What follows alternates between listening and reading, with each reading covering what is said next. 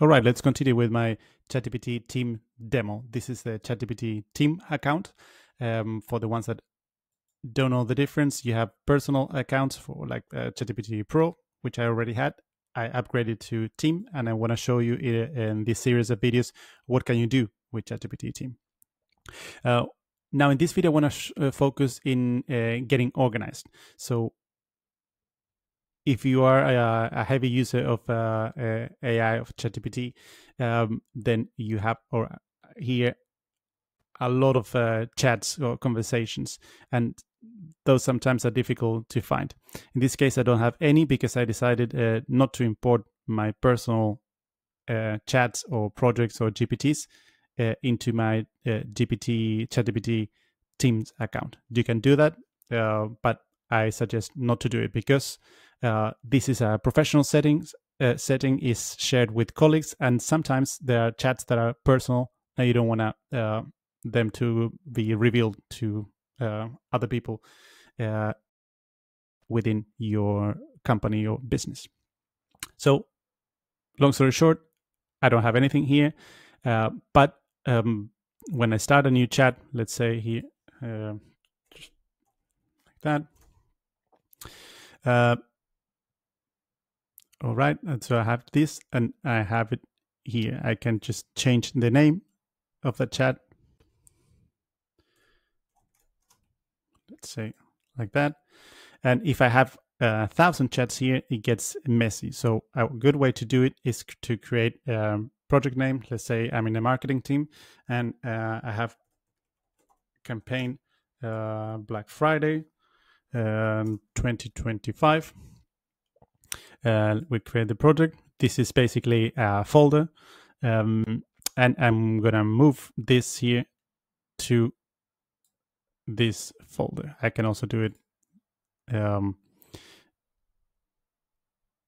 I can remove it from the campaign, but in this case, I'm gonna keep it like this. And whenever you start a new chat from here, it will be added within this folder. This is a good way to keep things organized in folders. They call them projects here. Or you can just use the old-fashioned search engine here. So if I look for chat 1, then that's interesting. They don't find it.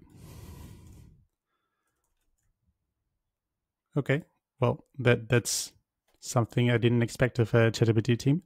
I thought they would look at all my chats here. Apparently, it's not the case. Let's just refresh and try it again. I'll go into the models in a little bit in a future video. But now let's just do the chat here, chat 1.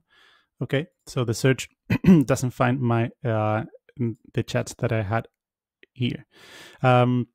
So this is a way to get organized, how to create things in folders and keep them that way. You can give access to a colleague to a specific folder, and then that person, you can collaborate with them in this campaign Black Friday 2025, all within one folder.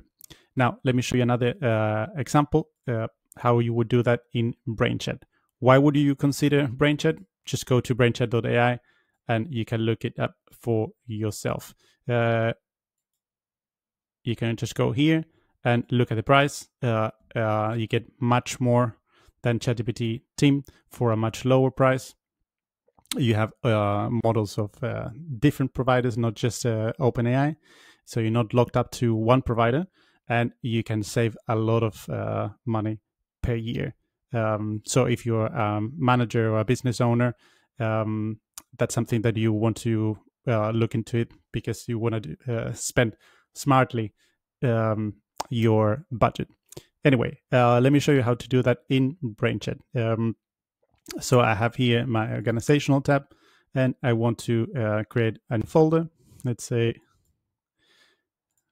I have this new folder here, and I'll just change for Black Friday 2025. Now I have it here, and I can also drag, bring some, let's say this one, I want to move it to this folder. So now I have it there. Now when I look, I can expand this and look at folders. I can look at this folder and I have this chat already in this folder. What can I do now here? From here, I can I can add a comment in which I can tag any of my colleagues, and then that person will get a notification. So that's how you would do it in BrainChat compared to ChatGPT for Teams.